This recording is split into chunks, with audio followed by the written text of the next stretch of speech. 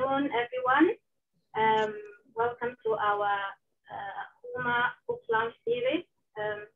Today we are launching a book published by Cambridge Scholars Publishing. The book is entitled In Saro-Wiwa Shadow Politics, Nationalism, and the Ogoni Protest Movement by Sanya Osha. And it's actually an expanded edition from a book that was published in 2007. So I will introduce Sanya Osha. Sanya Osha holds a PhD in philosophy and taught the discipline in several Nigerian universities for a decade. He has published extensively on anthropology, cultural knowledge systems of Africa, the politics of the West African region, and the socio-political and cultural realities of Southern Africa. He is also an author of the African Post-Colonial Modernity, Informal Subjectivities, and the Democratic Consensus, and he also authored Ethnophilosophy, among others. He has undertaken extensive research on the discursive status of African systems of knowledge, and he also spent a decade studying and teaching the sociological and political aspects of innovation studies. He held several research positions at the Smith College in the USA, the University of the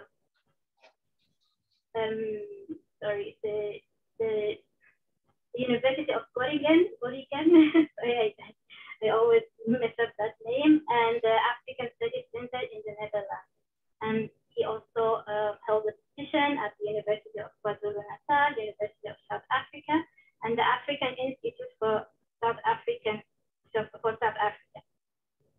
He is currently a senior research fellow at UMA, and he works on various aspects of the research project on being a human. So without further ado, I will hand the platform to Sanya, and thank you very much for being here. Sanya? Thank you very much, Azza, for that detailed introduction. Very grateful for it. And for this also opportunity given by my colleagues at HUMA to come and discuss a book which I've been working on for several years, and which has taken me through to various avenues, experiences, and also it's been what I must call a very steep learning curve, a very sharp, intense learning curve, because it defined most of what my work would be. I must say that the project began shortly after Ken Saro-Wiwa and the eight other Ogoni activists were judiciously, killed under very inhumane circumstances by the regime of General Sanya in 1995, to be precise, November 10. And after that happened, I was very aggrieved, because Ken Saro-Wiwa had become quite an international figure before his life was taken by the regime. He had been very active in drawing global attention to the plight of the indigenous Ogoni people in the Niger Delta area of Nigeria, which had been experiencing a lot of unrest due to the due to the then deplorable activities of the oil prospecting companies that were extracting oil and gas from the region. The streams, the rivers, and the farmlands in Ogoniland and the surrounding areas where oil was being extracted had been polluted. Livelihoods were being destroyed. People were not able to go to their farmlands. People were not able to fish because fish was dying in the water. the atmosphere itself had become quite polluted and quite um, unconducive for any kind of existence, any kind of, for living organisms generally. So that was the situation that Ken Saro-Wiwa drew the attention of the world to. And when he was killed, because he was also a very energetic, charismatic personality, I wanted to find out what had really happened in Ogoni territory. So when he died, I immediately applied for a research grant from the French Institute for Tropical Research in Africa. It was called IFRA, which was based in the University of Ibadan, where I was based then. And I undertook field work for several days there. I lived there. Fortunately, I had some research contacts and guides who took me around because it was very, very unsafe then. The Ogoni territory and, as a whole was thoroughly militarized. There were soldiers and there were all kinds of spies, government spies who didn't want people to know what was happening, didn't want people to write about it. And I managed to get there, live there through some very, very important people, contacts to me that I met, and I lived amongst them. And each day when I was there, I would undertake field trips. I would go and interview Ogoni indigenes who had first knowledge of the political situation, because it was a very tense political situation. There was a lot of acrimony and division amongst the Ogonis themselves, with some of them who had, in other words, sold out the struggle to government there, and also those who were opposed to, who took the pro Saro-Wiwa stance and outlook regarding the conflict. So it was a very difficult situation trying to get interviews, especially from the pro-government actors, forces and actors, and also even the pro Saro-Wiwa activists, a lot of them were quite apprehensive about talking to me because, and like I said, the place was highly militarized and there were government spies and what have you there. So no one wanted to risk their lives because a lot of people had been arrested, brutalized, and tortured.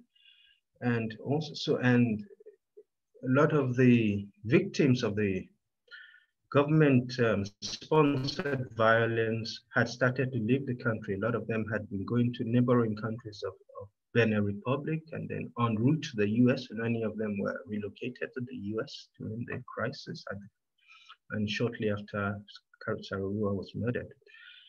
So I spent some time, like I said, interviewing, gathering notes and what have you. And when I completed that task, I went back to my base and had to write a report. I wrote the report, say, just about 6 months. It took me so it was a very intensive period of work because I had to deliver my report in about 6 months. I did that, and unfortunately, the French Research Institute that sponsored the research were not able to publish it because of the political situation, and they didn't want to touch anything that would offend the government. So the report gathered dust for several years, perhaps even 10 years. And it was a very almost traumatizing experience for me because I put in all this work and risked my life, and at the end of the day, no one wanted to publish the report. a report that they had sponsored and, funded. And like I said, I forgot about it, even though it was tugging at my mind. And then I got this research fellowship in South Africa at the University of KwaZulu-Natal, and they were interested in issues of civil society on this social movement, protest movement. Fortunately, I'd done something like that, so I raised it with them. I said, I have this report that has been gathering dust for several years, and I was wondering whether they would be interested in putting it out. And the original report was about 150 pages. And they said, oh, no, they couldn't publish the report in totality. What they would do is that they would publish an abridged version if I was willing to submit one. I thought about it, and I thought perhaps this was a useful option to explore. So I started to work on an abridged version, because it was written in like a report style, a reportorial style, not it needed some kind of a lot of work actually to get into shape for academic purposes. So I worked on it for some weeks and then published an abridged version of the original report, which came up to, like, say, 50 pages. And then after that, I sought the involvement of a publisher in the UK who agreed to publish the entire book. That was a year later.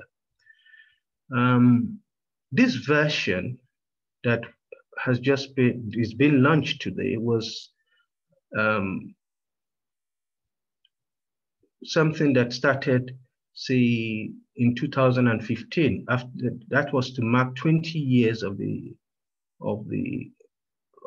anniversary of Ken Saro-Wiwa's death.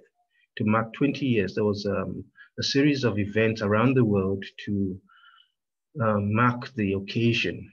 That's 20 years after. So, I was invited by the Lagos Book and Arts Festival to be one of the discussants on the occasion of the 20th anniversary of Ken Saro-Wiwa's death. And that opportunity snowballed into other series of papers, and which I wrote, one of which I presented in my earlier seminar. This parts of which I presented in my earlier seminar during the Attire seminar series, and so I developed those papers and then expanded the book, because I think the book was due for revision and expansion given the events that had occurred after the passing of Ken Saro-Wiwa. So that is the book we're launching today, which is like an ongoing journey that started years ago when Saro-Wiwa was murdered. But I never thought I would still be on that journey. It's a continuing journey that has been a tragic event. It's for many people, and it's something that we must always remind ourselves of, about someone who fought gallantly for a cause, who stood up to power, who stood up to the brutality of a military regime when many people were too scared to do that, and he paid the ultimate price. And I think we should always take the opportunity to celebrate what he accomplished, what he fought for, because what he fought for, the causes with which he fought for, are still very relevant and still very pertinent to our world, in a world where we're trying to develop very humane communities and societies and humane values, civic values. Those were the sort of values he died fighting for. And we should always remind ourselves of our heroes who passed on gallantly in fighting for these values. And and beliefs. I'll stop here for now and take responses and elaborate on what needs to be elaborated on. And I want to thank you all for this wonderful opportunity. Thank you so much.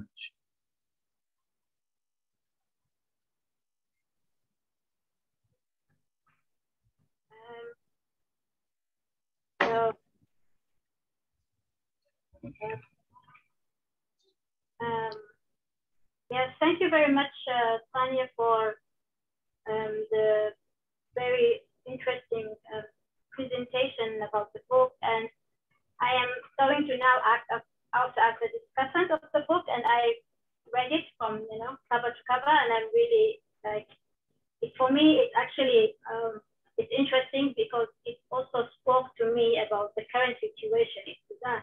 I found it very fascinating how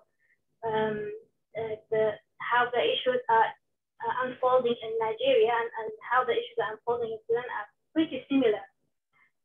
And so I would like to start with the question of, I mean, you wrote this expanded edition. So what exactly did you expand in this edition? I know you had wrote a very fascinating afterword for the book, and I think this is where it lays the expansion. So how do you connect this memorial moment of King Saro-Wiwa, celebration of King Saro-Wiwa, with what's currently happening in the political, especially the case you brought, you talked about Boko Haram. So what is the connection between this kind of fascinating memorial moment of King Saro-Wiwa and the current Nigerian political landscape?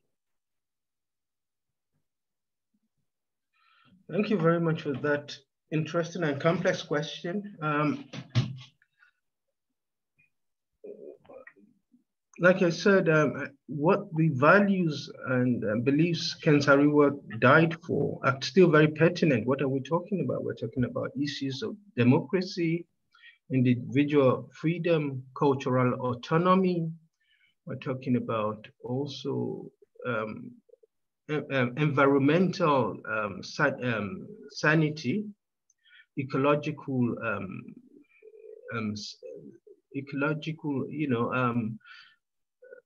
rationality, being because now we're talking about global warming and all kinds of impending environmental disasters facing us. And those were the sort of issues Saro-Wiwa raised. But he, like I said, he went beyond those immediate concerns to the question of democracy, because he was also fighting for against dictatorship, military dictatorship. And after he died, fortunately, Nigeria was able to transition back into democracy, which occurred, say, roughly 4 years after he passed. There was a return to democracy. You mentioned Boko Haram, and that is a totally different kind of problem and crisis, because first of all, Ken Saro-Wiwa wasn't a violent person. He didn't advocate for violent overthrow of the administration, the political establishment. He didn't advocate for that. But in the case of Boko Haram, and there's a contestation for the kind of political dispensation Nigeria should be. I mean, now they're talking. There's a lot of violence going on. There's a lot of instability, and there's a lot of. It's a different kind of picture, a different scenario totally. Because not only the government is being challenged, the nation as a whole is being challenged by the onslaught of Boko Haram. And their values are a bit different. They're not pro-democracy. They're not pro-human rights as we know it, because it's a totally different way of looking at the world, and they want to impose that on the rest of the nation. And beyond that also, because they have transnational connections and a transnational outlook, because it's a pan-Islamic agenda, so which is totally different. And so we're confronted by something totally different, something that the discourse and language that Saro-Wiwa pursued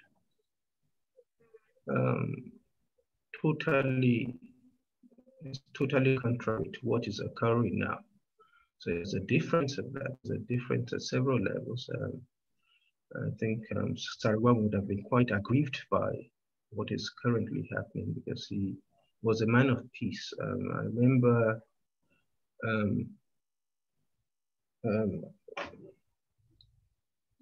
somebody mentioned something about the figure of a man of peace during crisis, that what can we do to promote that vision of a man of peace during times of crisis like this.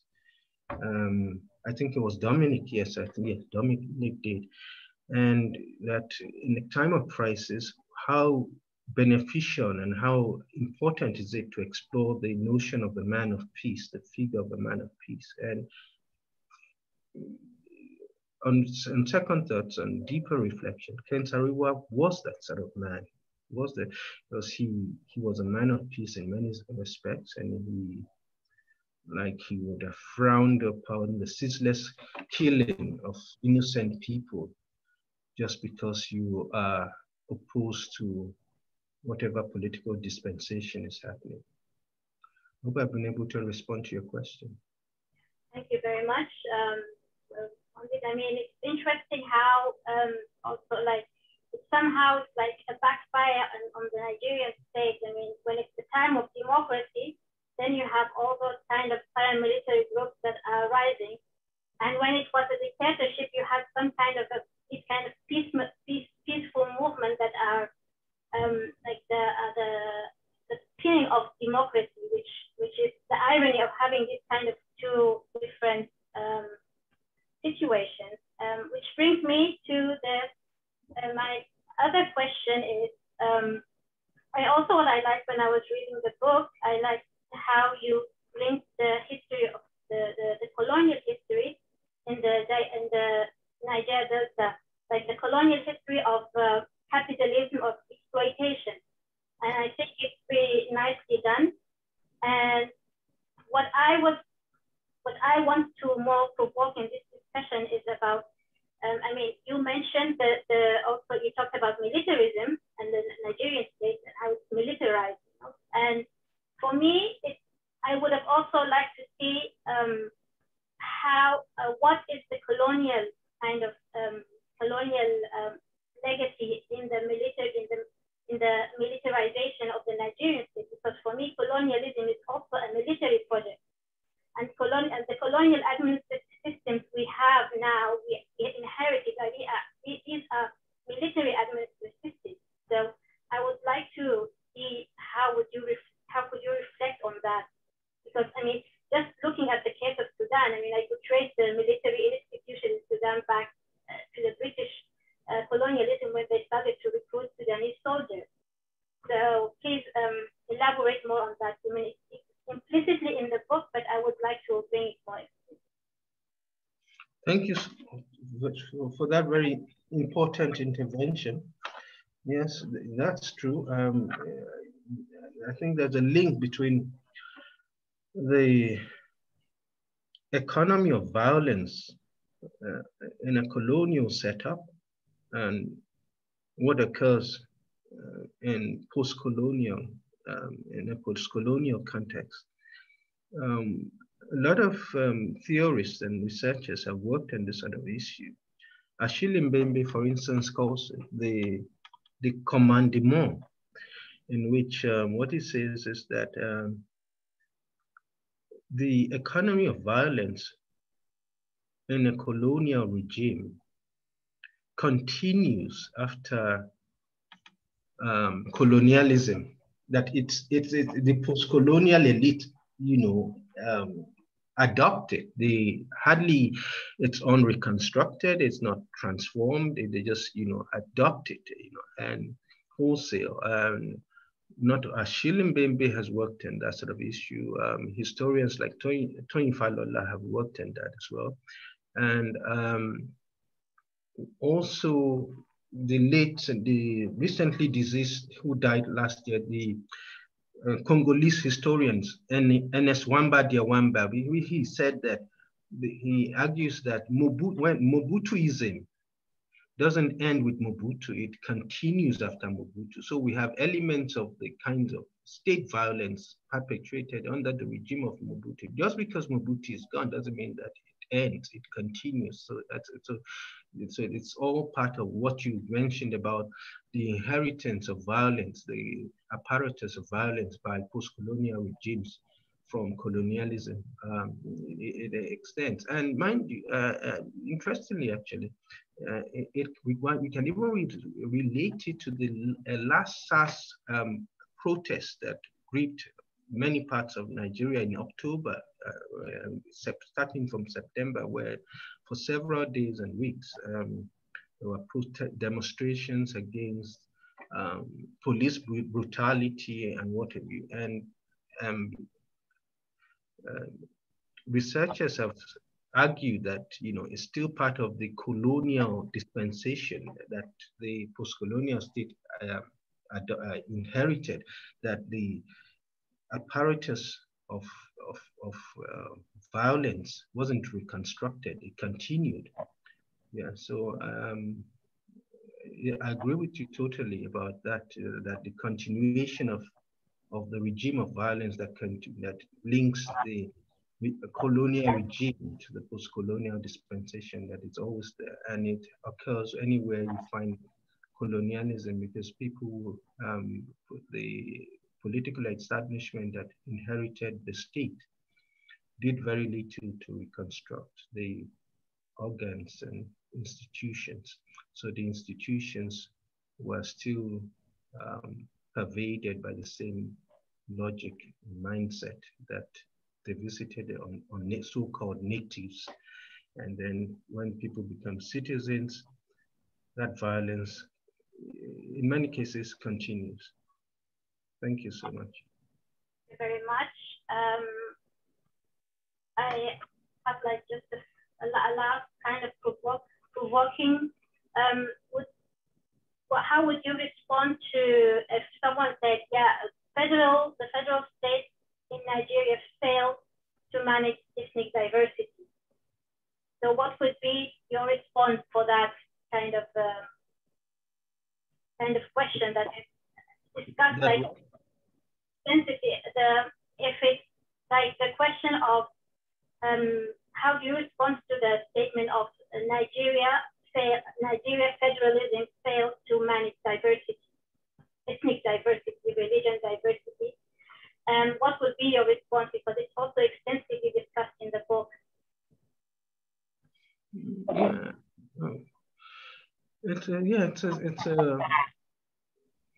Obviously the Nigerian state hasn't managed diversity quite well, but Nigeria is an awfully diverse country. It's incredible. The only countries that I know that are as diverse as Nigeria, for instance, maybe the DRC or Cameroon, which is quite diverse as well. Nigeria, for instance, until recently, they were saying, linguists were saying that there were about over 500 languages. Every kind of linguistic family tree found in Africa can be found in Nigeria. Any kind of thing, there'll be variants of any kind of linguistic cluster you found in Africa. Africa is the most diverse in terms of language and what have you. So I mean, like I said, so perhaps over 500 languages. Cameroon is equally diverse, so is the DRC, extremely diverse. And the colonialists who created these countries didn't take that into account at all, I think, and the regimes or the governments that took over from them, African governments that took over from them had no idea too. I mean, for most parts too, on how to manage diversity. Nigeria tried by instituting the federal arrangement, but it hasn't worked for them. Well, arguably, I would argue. But I mean, um, somehow they managed to keep the country together in spite of the fact that there had been a civil war. There was a civil war from 1967 to 1970. And there have been constant agitations because you have various kinds of outlooks. You have different religions for, religious outlooks that are contesting for ascendancy, for hegemony, and then often in quite assertive, sometimes violent ways. And yes, so it's debatable to the extent of which one could argue that federalism has worked, or what it's a form of Nigerian federalism that has, we've tinkered with and played around with, toyed with, to keep the country one, or to keep it unified, and the extent of the success or otherwise of that strategy is debatable. We have constant outbreaks of violence, and but there have also been, like I would say, that important instruments for conflict resolution that have been developed and explored to manage this issue of diversity, because Nigeria is incredibly diverse. Like I said, over 200, almost 300 ethnicities to start with, almost 300. And then you have, like I said, perhaps about 500 languages. So that's quite a problem, managing that kind of polity for any, in spite of whatever instruments we're able to develop, and in spite of whatever mechanisms and institutions are put in place. It will always be problematic. Yeah, I mean, as we said in Sudan, like every two neighbors speak their own language because we also have that kind of sort of ethnic and linguistic diversity. Thank you very much for the very elaborate responses. I now give the floor for questions. And please, everyone who wants to ask a question, either raise the blue hand, the yellow hand now, okay. So we have Divine. Thank you, Azza, and thank you, Sanya, for the opportunity of reading the book, and also just listening to your reflections on Ken Saro-Wiwa. So I'm going to ask two questions. I mean, one is more a provocation to push you more to talk about perhaps the conceptual or theoretical significance of Ken Saro-Wiwa, just beyond this discourse of him as an activist. And I've posed the question that what should we do with Ken Saro-Wiwa today? Or how should we use, or how should we deploy Ken Saro-Wiwa? And I'm pushing you more to think about it, or to think through it conceptually or theoretically. And then the second question, given your response to Azza, is more on this reflection on the nation state, which of course has been pushed and explored, to its limit, but which we keep returning to it. Over the past years, we have seen secessionist movements, for example, rise in Cameroon.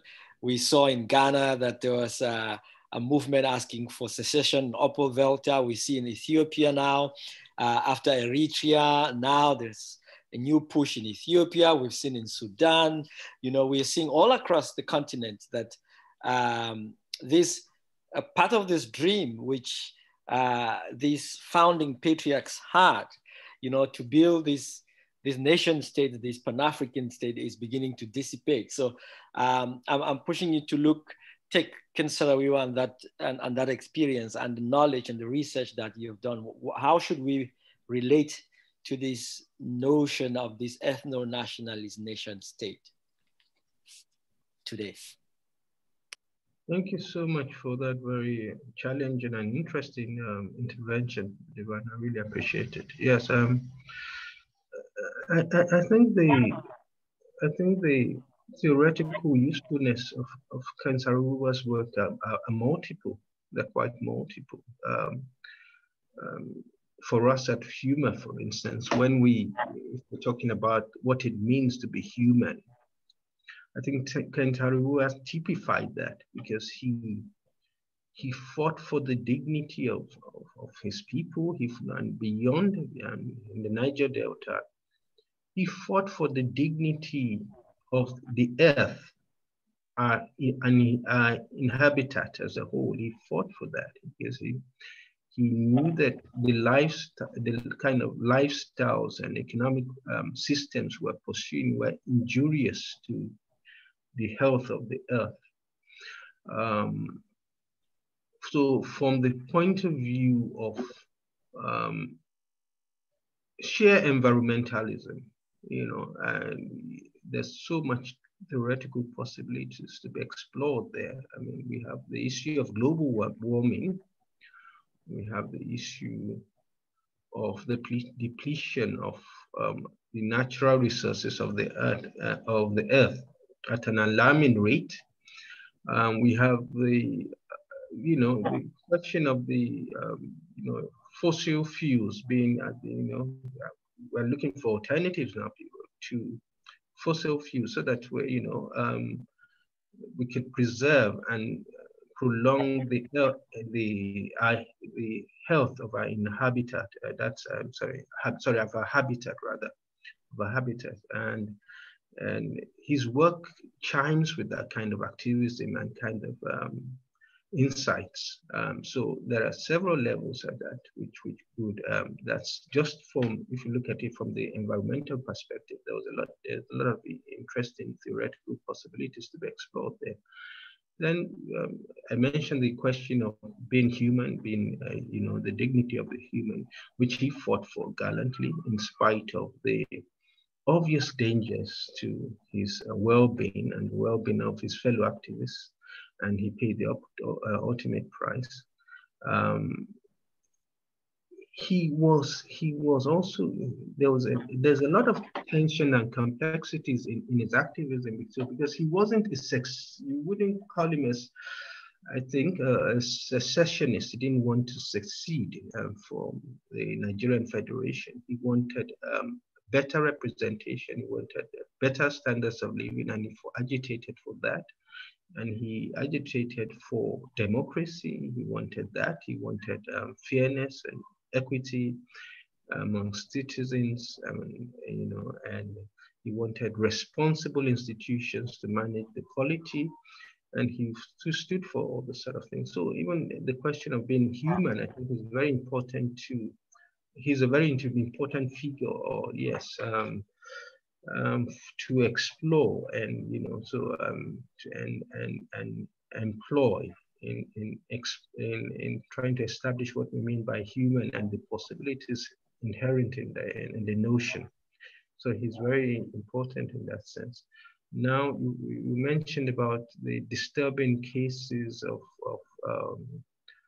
separatist agendas, ethnic particularisms all over Africa that are springing up, that and then how this might affect the idea of the nation state. I think perhaps we start to think about how, for instance, how useful is that entity, that contraption, the nation state, because for our purposes in Africa, can we really say they've been quite successful in managing, representing our diversities? I think it's questionable. I mean, like I said, I mentioned earlier how diverse Africa is. It's linguistically, ethnically, and then even religious and religious perspectives. But the nation states, what it's had to do is to in several places, even like Tanzania during in Tanzania during Nyerere time, is to try and homogenize this diversities to make them uniform, and it's to strip them of their diversity, and that's to achieve the goal of constructing some sort of pan-national identity, national identity. How successful that has been, debatable. And perhaps we should start to think of other instruments, other institutions that would manage our diversities, and under instruments, perhaps we should start to question the sanctity of the nation state as a contraption, as a formation for representing us in terms of diversity, in terms of, and we have, quite diverse. So maybe we should start to think deeper about the sort of institutions we can evolve and develop to represent us, and I think the institutions that we would have to develop would have to be very conversant with our historical realities and contextual character, which is quite unique anywhere in the world, because like I said, we're incredibly diverse society and it's continent. And like I said, maybe the institutions we inherited from colonialism hasn't represented this or captured this diversity well. They've been quite arbitrary, and they've been found to be quite wanting in representing, the diverse nature of our continent. But I thank you for that question. I think, yes, it does need a lot of reflection. It does need a lot of work to develop the theories and tools to address the issue. I agree with you totally that we need more challenge. We need to ask more challenging questions, and we need to develop more encompassing theoretical tools and conceptual approaches to capture our realities, our existential realities as Africans. Thank you very much, Sanya, for your response. Yvonne, do you have, I'm sorry, I can't see I think because of the spotlighting, I can't see anyone else.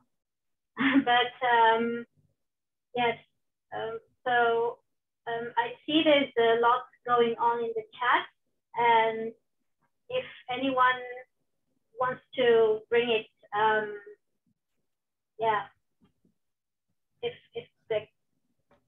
I see Mimi has some kind of responses, so would you like to unmute your microphone and probably bring the discussion to, because it's an interesting discussion going in the chat, and I will be very, okay, okay, so should we start with Mimi, or because there's Ibrahima who's raising his hand. Hello? I don't mind starting. Okay, yeah. Okay, then you start, Mimi, and then we will continue with Ibrahima. Okay. First of all, thank you so much, Sanya, for presenting your book. I think it's a very, very important piece of writing to think about the figure of kin and all the other kins that are existing across the continent. I was mentioning in the chat that there are numerous activists that have existed, in the past and in the present during our post-colonial period. And I mentioned that activism is very difficult in our current context, especially because we are fighting against institutions that were previously installed as a way of perpetuating colonial success. So think of anything, any type of institution, whether it's economic, you see it in multinational companies, in the oil companies, whether it's in mining or any other colonial activity. These institutions were designed especially to absorb much of the wealth of Africa at our expense and for the profit of wealthier countries, and which perpetuate, a ripple effect across, our social fabric and things like that. So, and I think it's although activism is good and it represents, or it gives us a glimpse of what being human should be, it's difficult to undo those institutions when those institutions are still perpetuating, and those in power or who are previously managing the colonial project are still using the same frameworks right now in our post-colonial or neo-colonial period, so to speak. So that's where my mind is at this point. And I think that being human, or imagining being human at this point in time for an African citizen or an African local might be difficult because of, as you mentioned, there are more than 300 ethnic groups in Nigeria. That's just Nigeria only. I don't know how many we can count across the continent. What does being human mean as a collective of Africa? I think that might be something challenging to conceptualize because of our differences. And I think those differences are also part of the challenge of what our current local governance structures are facing when trying to achieve what they want to call good governance, when they're now, they're conflicted with, the recent, they've just exited a colonial past and they're trying to reimagine a present. And there's just this, I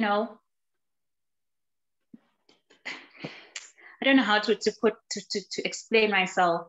There's just this difficulty in imagining just a good structure for our continent. Yeah, unfortunately, I'm struggling to find the right words, but I hope I'll be able to think about it a bit more and maybe have a conversation later about this, because I think it's interesting.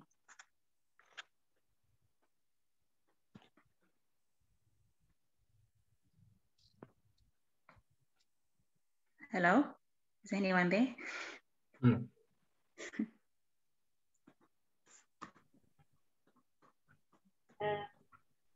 Yes, Sanya, do you have any response to Mimi's comment? It's a very insightful comment. I mean, yes, she reiterated the realities we face as Africans, that we inherited institutions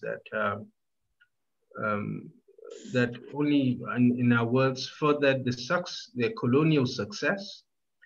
And a lot of our political elites have not thought through what that success would mean in a post-colonial setting. I think they were much more interested in the perks of power and maintaining the status quo. So, for instance, if such institutions of colonialism didn't favor the majority, but it favored a certain political class or certain political segment of society, they were maintained, and by the political elite, because it benefited them, and they were able to entrench themselves to the detriment of the wider society. That occurred. I agree with Mimi totally about that, and I also sympathize totally with her frustrations about the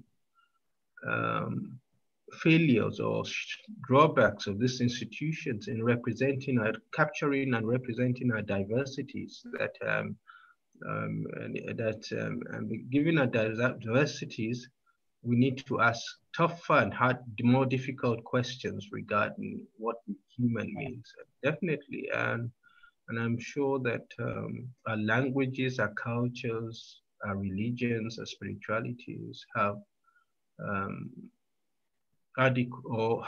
impressive tools for representing that, for trying to represent that. I appreciate the gravity and gravity of the question. I appreciate the gravity of the challenge before us to evolve and establish institutions that represent us, that capture and diversities. I appreciate that totally. And I know how frustrating that can be as well. Thank you very much, Sanya. I see Ibrahima raising his hand. So I invite you, Ibrahima, to unmute yourself. And okay, so thank you, Sanya, for your presentation. I think it's a very interesting book who enable us to have an interesting debate. And I agree with you when you're talking about the statism of violence. I think this phenomena cross all around the African continent. If you are analyzing the way that the Senegalese police, they are interacting with people here, is the same things. You know, I used to say that we need to change the software of our police, because they used to function with the same software like the colonial authorities. So I have some question, and the first one, what it remains on Ken Saro-Wiwa legacy for Ogoni people against multinational like Shell. The second is, who are the modern figure of Nigerian contestation or Nigerian social movement? I would like to know, and also I would like to know who are the scholar who are like maintaining the resistance, who are mobilizing the population for some fights, like concerning the environment, concerning the resource, how we have to go to retribute all the population to have equity in resource. So the last one is to ask you whether there is a link between the failure of elites in Nigeria and the rising of Boko Haram. Okay, thank you. Thank you so much for Ibrahima for those questions. Were quite interesting, quite challenging, and very pertinent. Thank you so much for that, for the thought. Now, you mentioned the issue of Ken Saro-Wiwa's legacy. I think his legacy is quite diffuse now, and not in the negative sense, but I mean it's quite pervasive. He left behind a huge challenge for subsequent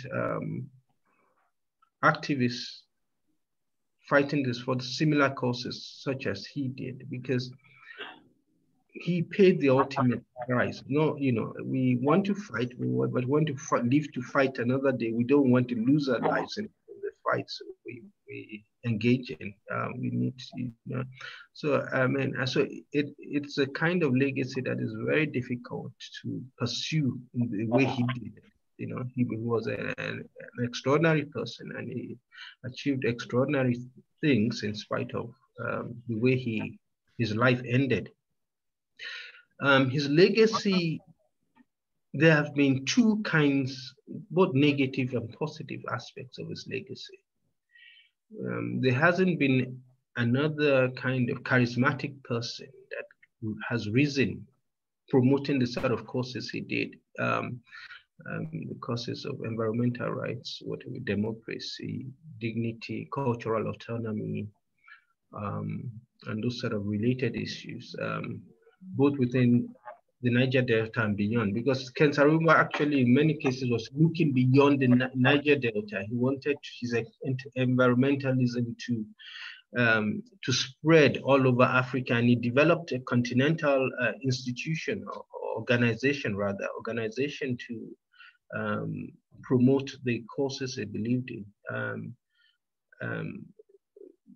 So when you ask, well, who have been the people who have come over after him, there's been a lot of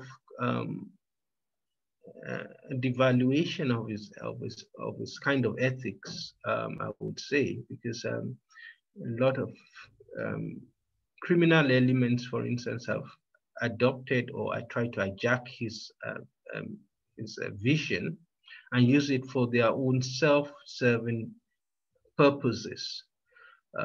So there's been a lot of false militancy that appears as militancy, but it's actually banditry that occurred after he passed on. But there are also some very, very effective activists like Nimo Bassi, and quite a number of them, who have been working quietly behind the scenes. They are not as perhaps as prominent as he was, because they are they're different in their approaches and different in their personalities and also outlooks, and then difference in the political dispensations. I mean, we're no longer under a military regime. It's a civilian dispensation. So their approaches have differed from the sort of approaches Saro-Wiwa pursued. So that, in that sense, his legacy is continuing. You do have a number of silent, quiet, effective activists working to ensure that his vision and his goals are accomplished. You do have that, but like I said, there's been also criminal elements, both by those working in government and those outside government, because there was a criminalization of his ethos after he died, so that to make sure that someone like him doesn't emerge again and cause such disruptions to the political status quo, and economic status quo as well. So so like I said, there's been both positive and negative attitude. Now, you also mentioned something in relation to Boko Haram. Sorry, how do you link? I want to see what were you trying to link with the Ken Saro-Wiwa legacy? The question is there a link between the failure of elite and the rising of Boko Haram? The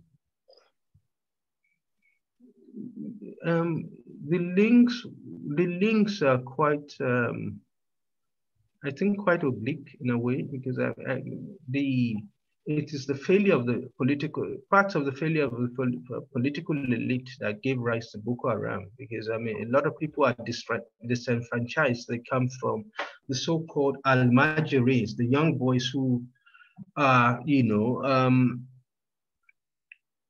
on the streets, perhaps with very little social networks, or no more social networks that catch it, and then they are used by as cannon fodder by overambitious demagogues and religious fanatics who have a much broader or a sinister agenda, political agenda, and they're able to capitalize on the disaffection and the positionality of the disenfranchised in society, to adopt them and to weaponize them for causes and agendas that are not pro-Nigerian, or for this. So in that case, I mean, there's a link between the failure of the political elite and the rise of Boko Haram, because there's a clear failure of leadership. There's been an abdication of responsibility in which such elements are allowed, have been able to thrive and emerge, and thrive, rather. And yes, so to that extent, one could identify a certain link with the political elite and the rise of Boko Haram.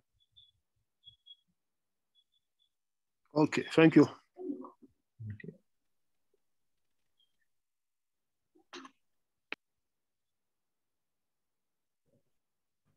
Thank you very much, Sanya and Ibrahima.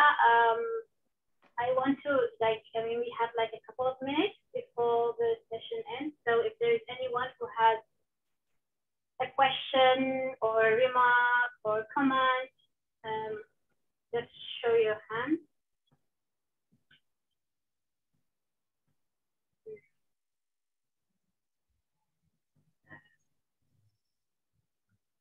Okay.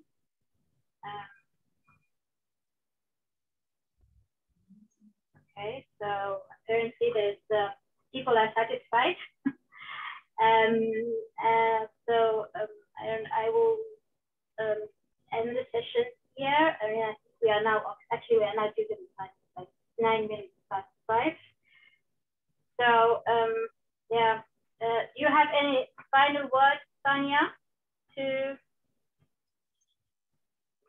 I want to thank you specifically for chairing the event. I want to thank everybody, Divine, and those who are present and those who ask questions, very challenging questions. And thank you for your questions.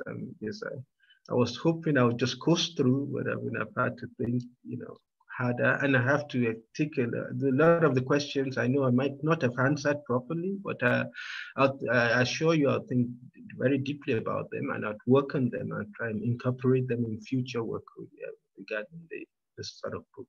I thank you sincerely for your interventions and your presence and your insights, which I value very much. Thank you so much.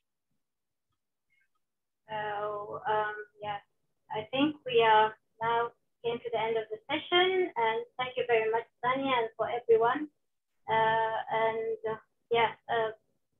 We will have the next session. When is it, Amina? Next I believe next Monday. It's April 19th, and we're having the lunch of the two institutes together. Yes, so be back here on the 19th. So thank you, everyone, and have a good evening. Thank you. Yeah, I think we stopped the recording. Fine.